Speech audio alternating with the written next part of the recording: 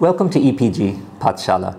This paper is the philosophy of law. The current module is entitled Violence Against Women, Why Intersectionality Matters. The objectives of this module are to attempt to understand violence against women in terms of the concept of intersectionality. This module was written by Umakant, an independent research scholar in New Delhi. I'm Akash Singh Rathore from the Lewis University of Rome.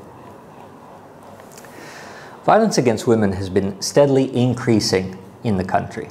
The number of cases reported in police stations across the country have grown to such a high proportion that one rape case is now reported on average every 20 minutes. If we look back at 1971, which is the first year that the reported cases are available, there were approximately 2,500 cases of rape reported.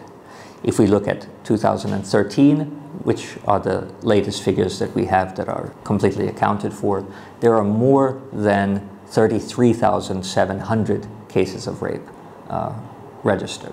It's unclear whether there's been an absolute increase in the total number of crimes perpetrated, or if the system of registration has allowed us to see more and more visibly how much crime is perpetrated. But the point is that at the present moment, the violence against women is at a remarkably high point. Now, there are equally disturbing figures of other kinds of violence against women, so not simply rape. The other kinds of violence against women are also reported, and what we find is that when we look at the data of those other kinds of crimes, we have a current system in place where on a daily basis the dignity of women and even the dignity and life of girl children is violated by the minute in this country. So we need to attempt to understand this phenomenon so that we can adequately begin to address it. Now, I'm going to discuss a few pieces of data from violence against women. Before I do, you should keep in mind that women suffer crime and criminality just as much as men. So in other words, we have general crimes such as murder or theft, and these are not gender specific. However, on top of this, we have gender specific crimes. So rape is the most salient one, but it is certainly not the only one. Under the Indian Penal Code, there are at least 7 other kinds of crimes against women that are specified.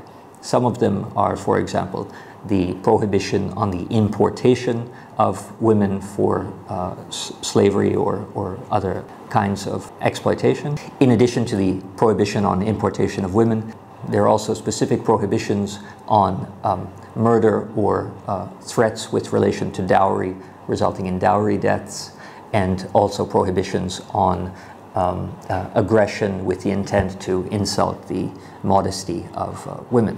So within the IPC, you have a number of alternative crimes that can be perpetrated against women specifically, in addition to rape. There are also special and local laws, referred to as SLL, that address crimes against women specifically. So, for example, in Andhra Pradesh, you have a prohibition against the Devdasi system, which is another way of understanding crime against women. We'll probably use the Devdasi system as an example later in this module. So we see that rape is perhaps the most salient example of a crime against women, and that crimes against women are those compounded in addition to crimes that women just happen to suffer because all people suffer these crimes, such as murder and theft.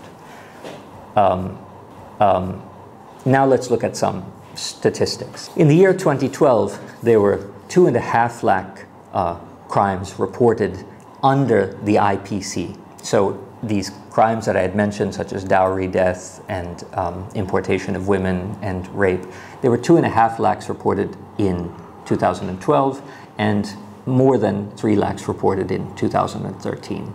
So what is the breakdown of this? Andhra Pradesh reported 10% of total such cases in the country. Delhi reports the highest crime rate in the nation. The total number of reported cases under the IPC has increased over the last 5 years from 9% of the total number of cases reported up to more than 11% in 2013. Of all of these, Madhya Pradesh reports the highest number of rape cases in the country, more than 4,300 in the year 2013 alone. Assaults on women with the attempt to outrage their modesty, which again is another act of criminality against women specifically, has 8,200 cases reported. In West Bengal, of course, we have the highest number of the cases of trafficking girls or importing foreign women or girls with the intent to exploit them. So we see, on the one hand, an increase in overall criminal activity with respect to crimes against women as defined in the IPC, and we also see certain trends in certain areas of the country representing that there are problematic zones for specific kinds of criminal acts. Another example of this is that the highest case of reporting dowry deaths is in the UP, where there were 30% of all of the dowry deaths in India took place in the year 2013. As we discussed in the module on understanding consent, the data up to 2013 shows that more than 94% of the assailants in rape cases were known to the rape victims. In that module, the figure 98% was used. Obviously, the range falls somewhere within there, and the point is that the number of attacks that occur are, by and large, done by people who are trusted by the victim. A total of 53,000 cases of crimes against women were reported in the 50 megacities in India, out of 3 lakh total cases reported in the country in 2013. What that suggests is that almost as much as 70% of the crimes against women that occur in this country occur in the urban areas, as opposed to 30% or so that occurs in the rural areas. Now, in these urban areas, Delhi, the city, accounts for more than 21% of the total crimes against women in this country, followed secondly by Mumbai with only 5.5%. I say only in relation to Delhi's 21%. So there's a radical drop of crimes against women after the highest city in Delhi. In other words, Delhi is 4 times as violent against women as Mumbai. This is something of a shocking figure. Nevertheless, let's keep in mind that even the fact that 8,000 cases of crimes against women are reported in Mumbai just in the year 2013, even cities like Mumbai, Bangalore, Ahmedabad have very high rates of crime and criminality targeted specifically against women. And remember that this is in addition to other crimes like murder or theft that just happen to have happened to women. These are not counted. We're counting only crimes against women specifically targeted towards their gender. Now, this is why the concept of intersectionality needs to be introduced. So after looking at the quite sad state of affairs, how much crime there is against women throughout the country, which states are salient for which kinds of crimes. What do we do with this sort of data? This is just a great deal of data that tell us that there's a great deal of crime. We need a theoretical tool in order to understand how to cope with this phenomenon about crime against women. Sharmila Rege in the year 2013 published a very influential article referring to the concept of intersectionality. What intersectionality does is it tells us that if we're going to address crimes against women, we're going to need to employ an intersectional approach. While women are the more vulnerable gender between male and female, even within that vulnerability, you have the intersection of caste and class with this primary vulnerability of gender. So in other words, if we were to go back and look at all of that data, while we've accumulated that data as crimes against women as such, if we were to look more carefully at it, what we would find is the data can itself be broken down when we keep in mind that there are crimes against women as such, just as there are crimes as such like murder and theft, but these crimes are disproportionately targeting vulnerable sections of the female population, specifically Dalits, Adivasis, and people from religious minorities and lower classes. So in addition to this concept of crimes against women, which we need in order to take steps to prevent crimes against women, unless we are sensitive to the notion of intersectionality, it would be impossible for us to address the nature of these crimes, because in many cases these are simply crimes that are performed. So for example, a murder or a theft. The thief doesn't care if he's robbing a male or a female. He's just engaged in the act of robbing. In many cases, these are acts of crimes against women. Someone is molesting a female because the person is a female. But in a deeply disproportionate amount of these crimes, what we find out is that the person isn't targeted just as a person, and that the woman isn't targeted just as a woman. Rather, the person who is targeted, who happens to be a woman, is a Dalit woman or is a tribal woman, and that was the specific target of the crime. Without intersectionality, we would not know how to cope with crimes against women, since crimes against women aren't perpetuated against some vague idea of the feminine or the female. They're targeted specifically against people who are doubly or triply vulnerable based on their gender and also their caste and class. As I had mentioned, in conceptualizing feminist theories for understanding gender issues in a broader perspective, scholars like Sharmila Rege and others have opined that developments that can be traced from the 1990s, or more specifically, the new visibility and depth of Ambedkar scholarship following the birth centenary celebrations of Ambedkar, the secular resurgence of caste in the public sphere, the implementation of the Mandal Commission report, the renewed assertion of Dalit feminism at national and regional levels, the addressal of caste at the UN Conference Against Racism at Durban, all posed serious challenges to the theory of gender in India. Dalit feminism has problematized the historically constituted opposition between the rights of women and those of the so-called backward castes and minorities. This has wedged open diverse and divergent histories of anti-caste feminisms in India, thus drawing attention to the disjuncture between academic knowledge and the social practices of caste.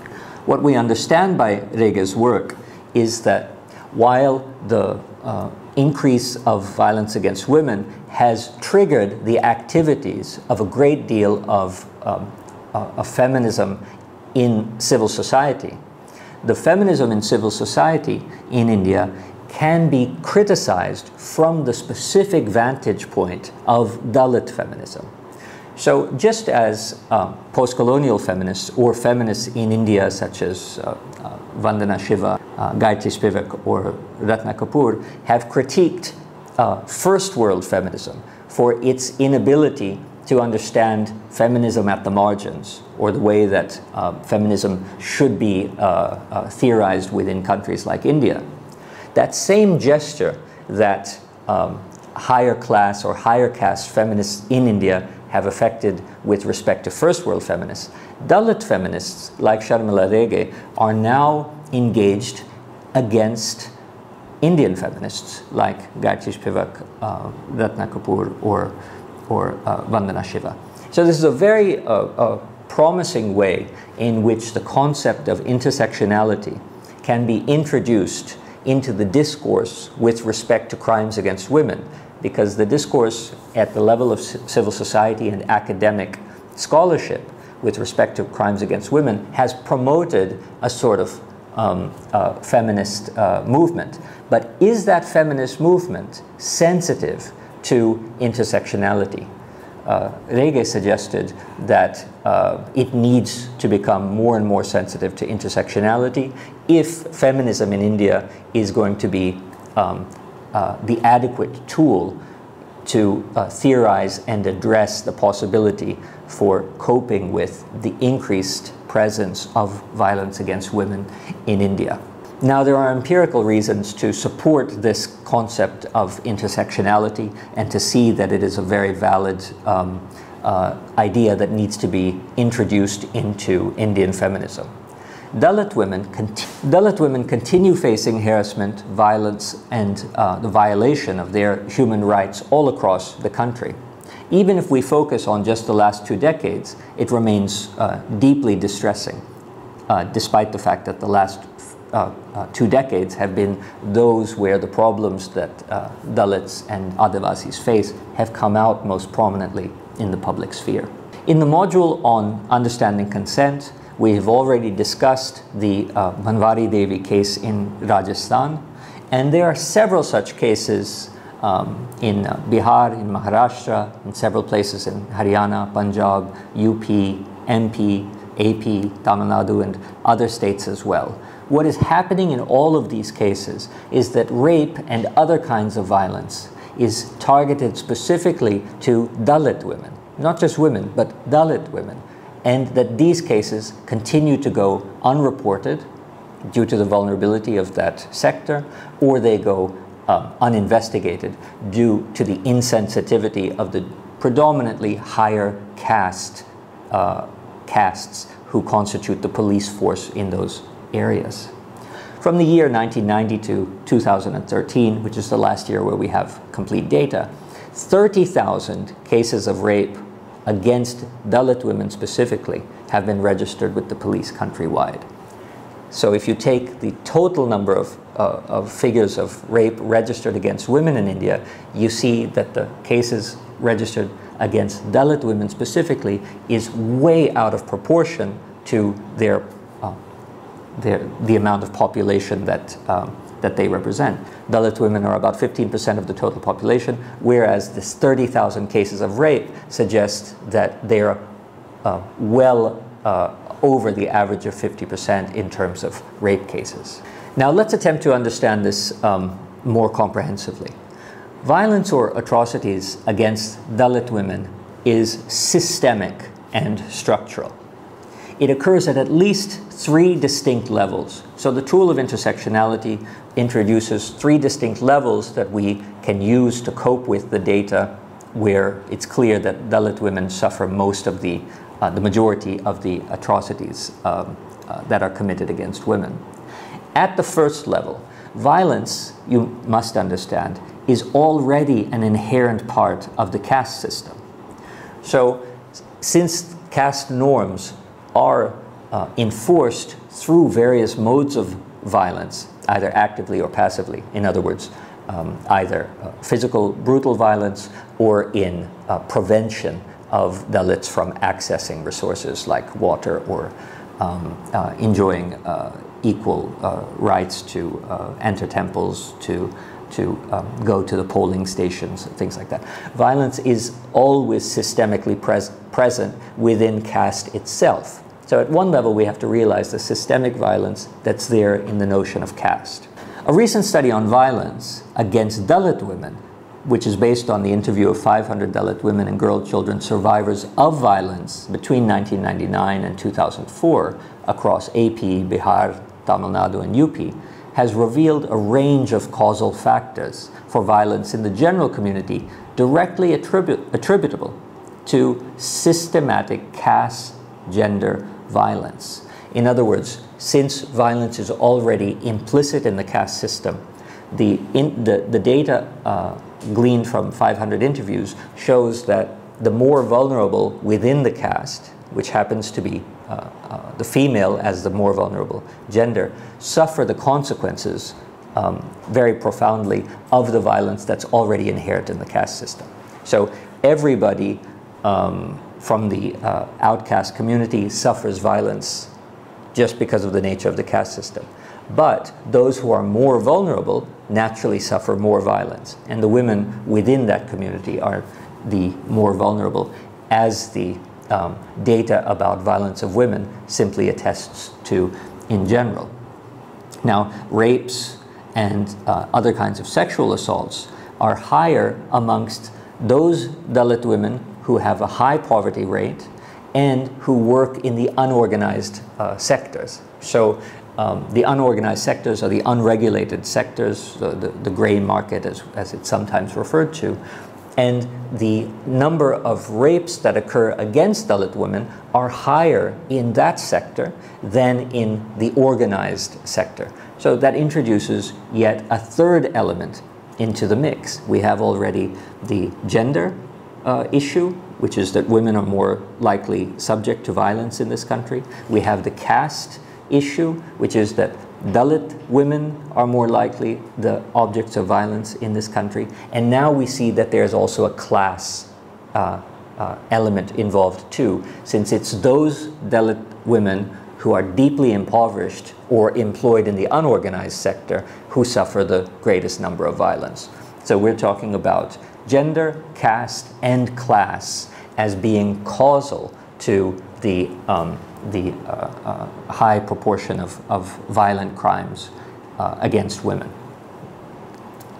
Now let's move to the second level.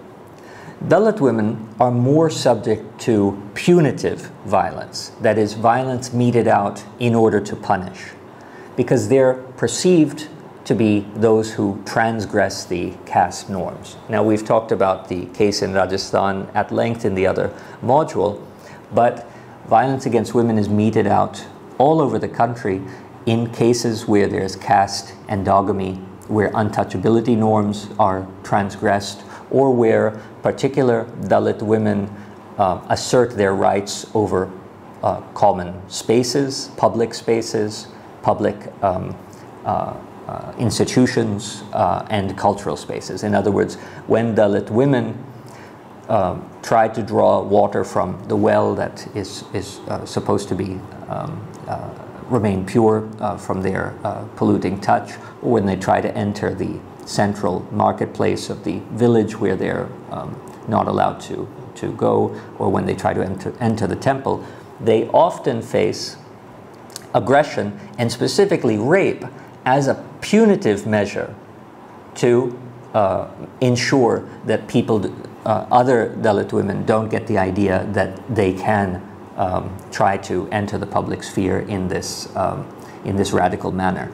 So we've discussed the large number of rapes that occur in the country against women, but as we explore more deeply, what we find is that many of these rapes are not originating in these other kinds of ideas that were perpetuated in theories about the cause of rape, such as sexual frustration. What we find is that intersectionality opens up the possibility for us to see that why so many Dalit women are raped is causally determined by rape as a punitive device for the transgression of caste norms. At a third level, we see that Dalit women face compounded violence. So this is the third kind of violence that is specifically subject to Dalit women. We have the violence implicit and inherent in caste as such. We have the violence that is punitive violence. And at this third level, we have compounded violence. What do we mean by compounded violence? Well, the female Dalit is subject to the kind of violence from the higher caste, male and female. In other words, in many cases of labor abuse that results to servants, cooks, cleaners, sweepers. A lot of the abuse that Dalit women suffer is meted out not by high caste men, but by high caste women. So in just to use one example, housewives in middle-class homes taking out their frustration on their Dalit sweeper for the sweeper not having done a job adequate to their liking, or asking for more money or something like this. So there are numerous cases reported where a Dalit female is beaten by a high caste female. Now, this adds or compounds onto what we have been talking about, because the cases of violence against women that have all been reported have been cases reported of men against women. But here we have a clear set of cases of violence of upper caste women against outcast women. And these are cases that are not even routinely reported. This is a compound violence because that suggests that the Dalit woman suffers on account of her caste violence from higher caste women. She suffers on account of her gender violence from her own caste or community. In other words, it's clear that we still live in a dominantly patriarchal society, and Dalit men enjoy the privilege of patriarchy just as much as high caste men. So if a Dalit man commits violence against his wife, it's not because she's a Dalit, it's because she's a female and more vulnerable as such. So we see compounded violence. The Dalit female can suffer violence from her spouse or her kin on account of her gender. She can suffer violence from a high caste female on account of her caste, and she can suffer violence, and routinely does, from higher caste males on account of the fact that she transgresses cultural norms, that she is a woman, that she is a Dalit, that she is low class.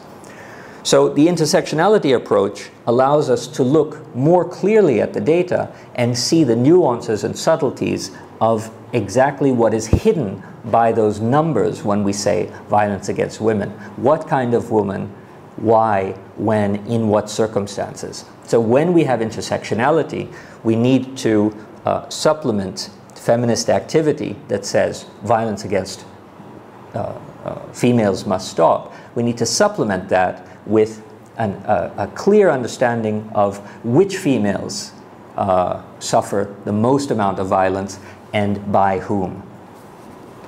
What the aforementioned data suggests is that government hasn't taken adequately into account not only general measures to prevent violence against women, but how could they when they haven't taken into account intersectionality at all? If the largest number of violent acts is meted out to a specific community who is not merely female, but female and of a specific class and of a specific caste or community, such as Dalit, Adivasi, Christian, Muslim, or other minority, then how can adequate steps even begin to be taken in addressing the overall concept of violence against women? If you don't know the cause or explore the specifics, how can you address the general problem? Another issue that's thrown out by the problems of reporting cases and the issue of intersectionality is that when it comes to Dalit women's rights to be protected by the law and legal remedies for violence, there are such deeply ingrained normative values of caste discrimination, gender discrimination, class discrimination that are built in to the legal system itself. So the clear case of this is the high number of Dalit women who go to police stations to report rapes, who are in turn raped by the police to whom they're reporting. The complicity of non-state and state structures in perpetuation of violence against Dalits in general and Dalit women in particular has further created a regime of total impunity and lack of accountability. And this is perhaps how we can best explain the burgeoning numbers of violence against women in this country. Thank you.